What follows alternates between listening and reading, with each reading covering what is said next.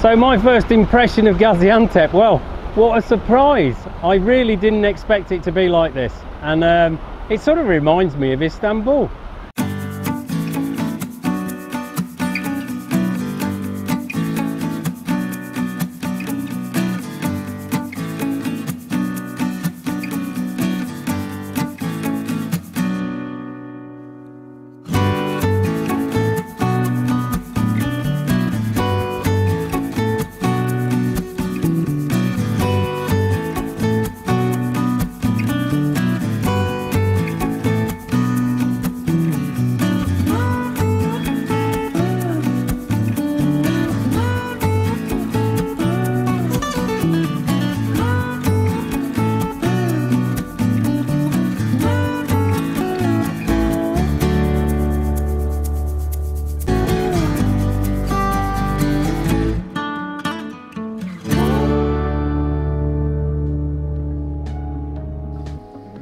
Gaziantep, or Antep as it is still known even though it changed its name almost 100 years ago, is a modern cosmopolitan city, and because of its strategic position on the Silk Road, it's been a major trading centre since ancient times and is now one of Turkey's most important manufacturing areas.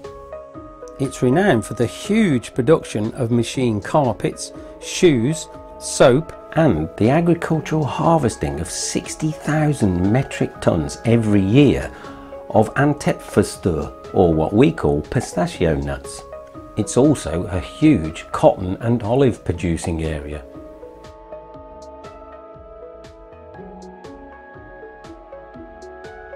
Because of the trade here, there are dozens of high-class hotels and several large shopping centres with many well-known high street shops.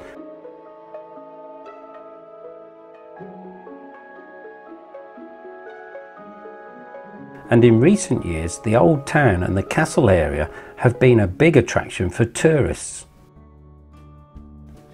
Gaziantep Castle dates back to the Hittites and then was taken over by the Romans. It's been renovated many times over the centuries and now houses a small military museum.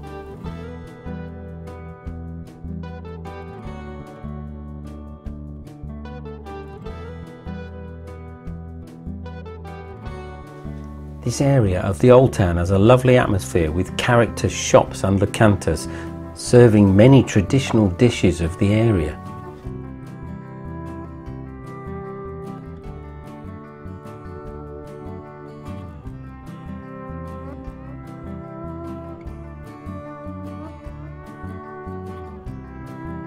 There's also a few small but interesting museums. And we came across this one, the Glass Museum.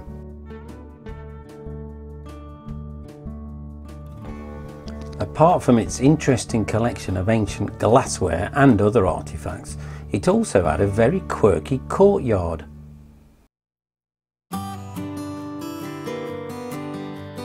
And nearby we found a comical guy selling tea in the street.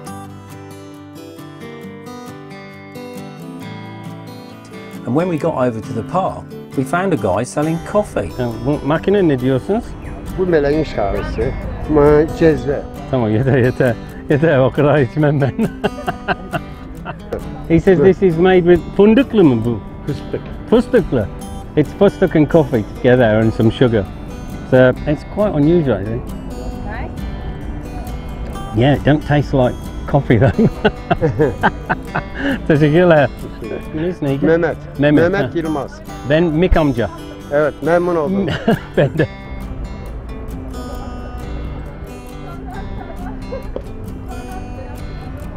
Not your favourite?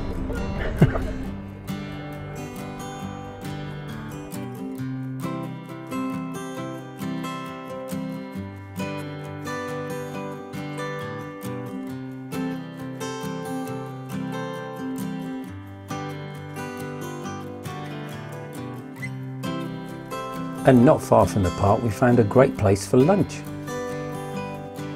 So this is Chuta Lahmacun. That was well read off the sign. Yeah, but it's delicious. Really is lovely. Washed down with a bit of ayran. What more could you want for lunch? Lovely. Got a bit of heat to it, does it? Lovely. It's more like a kıyma pide, but very nice.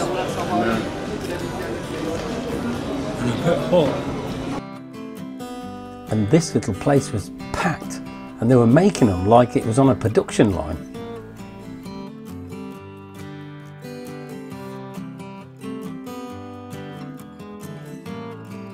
There's a very special museum a few miles out of the centre, but we weren't sure how to get there. There's lots of buses and they're very confusing where they're going. So we've decided to press the button and get a taxi, and somebody's told us it'll work out the same price anyway. Red lights on. Okay. On there. In fact, it was a 15-minute ride, and it only cost us £2. Welcome to the magnificent museum of Zeugma. How much is it, lovey? 48. For 2 people, 48 lira? Yeah. Wow, bargain.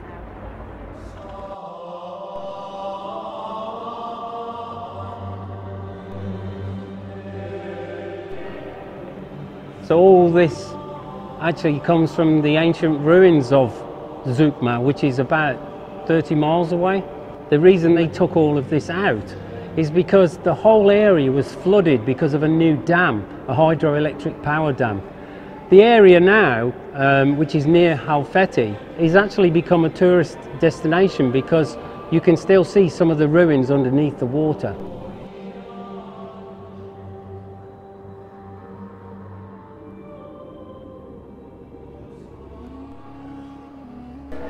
So this is one of the most famous mosaics which has been dug out, and it's interesting to see how they dig these things out, because this is normally on the floor, of course.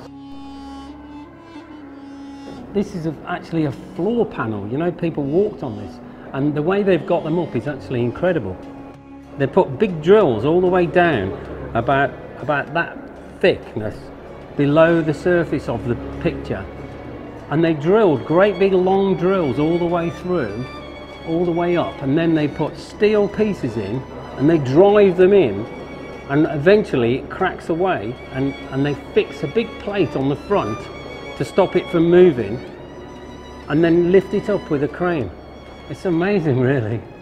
Amazing. And it takes days to do one.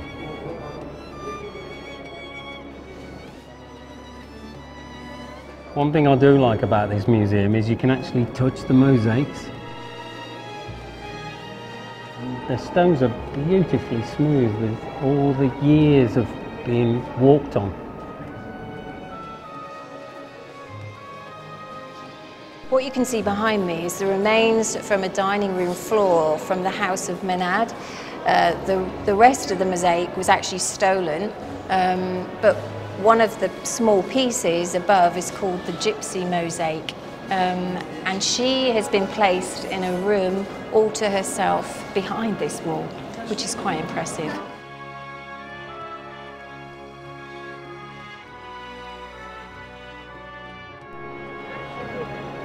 When I look at the room and the mosaic as one big piece, I actually get quite emotional.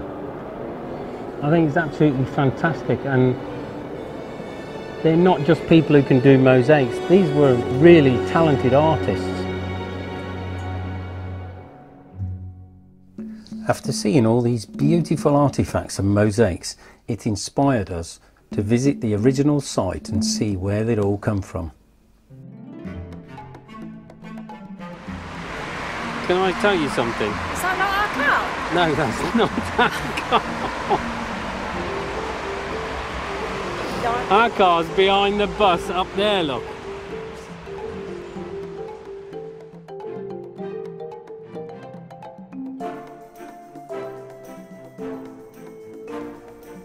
To the original archaeological site of Zeugma, it's about an hour's drive from Gaziantep. And when we got there, we were directed to this large building.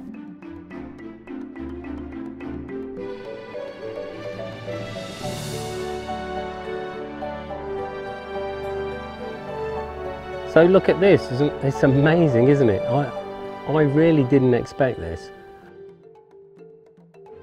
And after being to the museum, you feel that, oh, everything's been taken away, but it's not, because there's a lot of the mosaics and rooms that, like these, which have actually survived.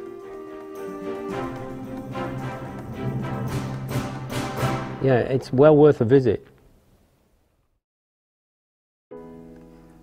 Many other towns and ruins went under the lake when it was formed, but the most famous is Halfeti, known for its rare wildlife, its perfumes and its famous karagül or black roses, which also became the name of a soap opera on Turkish TV years ago. Because of its popularity, Halfeti has recovered from its drowning and has become a major tourist destination.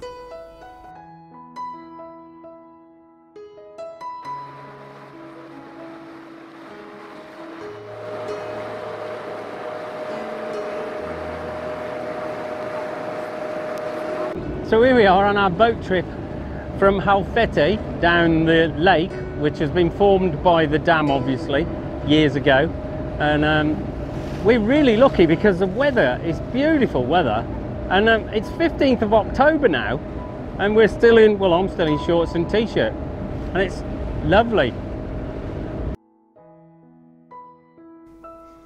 This is by far the most popular boat trip going out of Halfeti, and it goes to Savaşanköy, which was also partly submerged when the lake was formed. En route, it goes past an ancient ruin called Rumkale, which in Turkish means Greek Roman castle.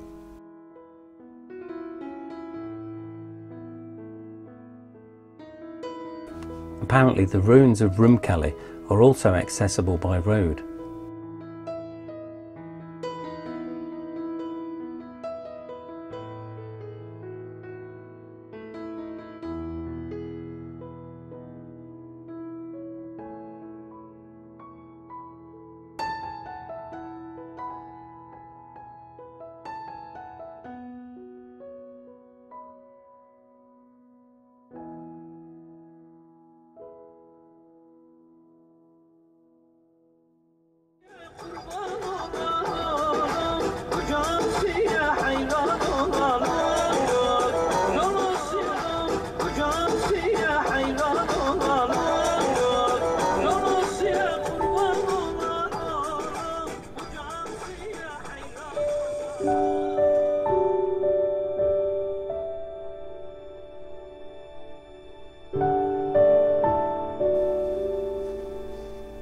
The part of Halfeti that survived the reservoir flooding is actually an interesting place on its own, with a few restaurants and cafes and a few places to stay.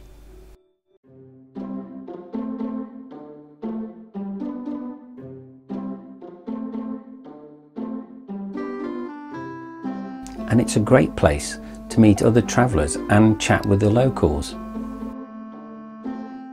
Maraş ne kadar? 2. Bir Maraş alayım o zaman. Maraş al tabii ya. I asked this ice cream guy, how was life before the dam? He said, well, we lost our house and our garden. So I said, well, what was in the garden? We had plums, apricots and black roses. I said, well, can't you plant them up here? We have no land up here. Where should we plant them? In the road? Arazi gitti, arazi. Kaybettiniz arazini. Tabii araziyi kaybettik. And then when I paid him with some small change, he said, where did you get this gypsy money from? Yeter değil mi? Ya bu çingene parası, bunu nereden topladın sen ya? Çingene parası. Teşekkür ediyorum ya. We've been in Gaziantep for a few days now, and one thing we've noticed is you can eat out at all these lovely locantas, but none of them serve alcohol. If you want alcohol, you have to go to a little corner shop or eat in the restaurant of your hotel.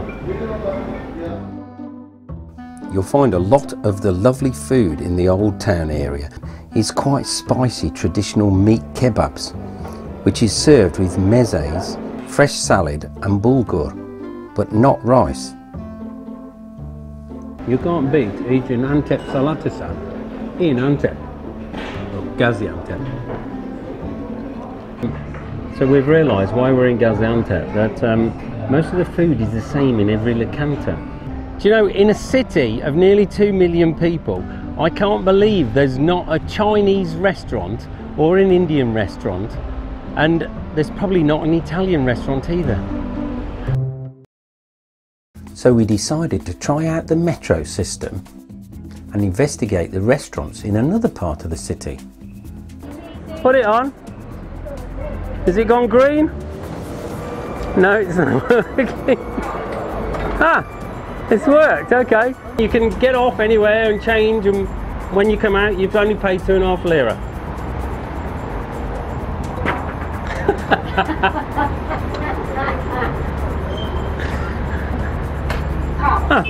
Tamam.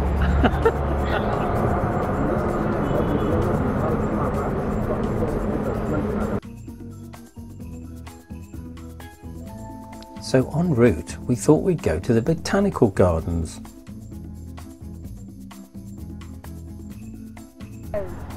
So this is the botanical gardens, which shuts at 6 o'clock. Oh well, next time.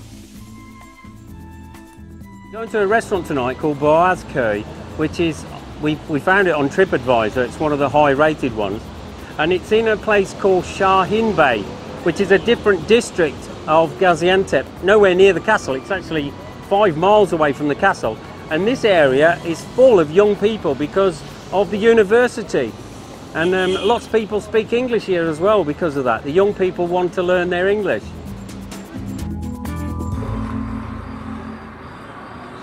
We're at this restaurant where we've been given a menu on a tablet, which is great. I'm already looking at the desserts.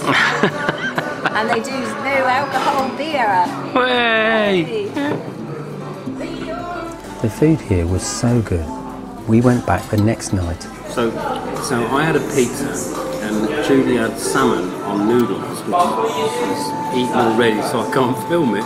But my pizza, strangely enough, is walnuts. It's got tomatoes, peppers, olives, and pineapple in it. Absolutely amazing. On their menu they had mixed cuisines from all over the world and their own dishes.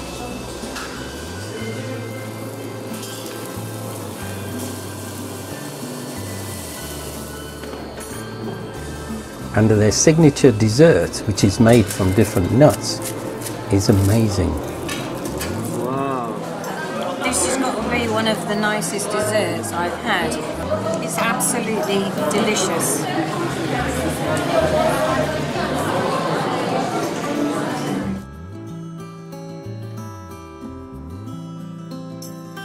I got all excited because I thought they served FS across the road over there, but they don't. It's just the name of the restaurant. I don't feel at all intimidated or bothered as a Western blonde woman wandering around. Everybody seems just so lovely, friendly and courteous. Maybe has that got something to do with the fact that nobody drinks alcohol? I don't know. But I can honestly say that I absolutely love this city and I'm sure we'll be back. Unfortunately, in a few days you can't see everything in a city, but we'll definitely be back to this city. It's really made an impression on us. In part 5 of our series, we visit the mountain ruins of Nemrut. If you want to see the next film in our series, and future films of course, please subscribe to our channel if you haven't already, or follow us on Facebook on Mick and Trudie, and there's also a lot of information in the description below, that lots of things that you might find interesting if you're travelling in this region. Thanks for watching.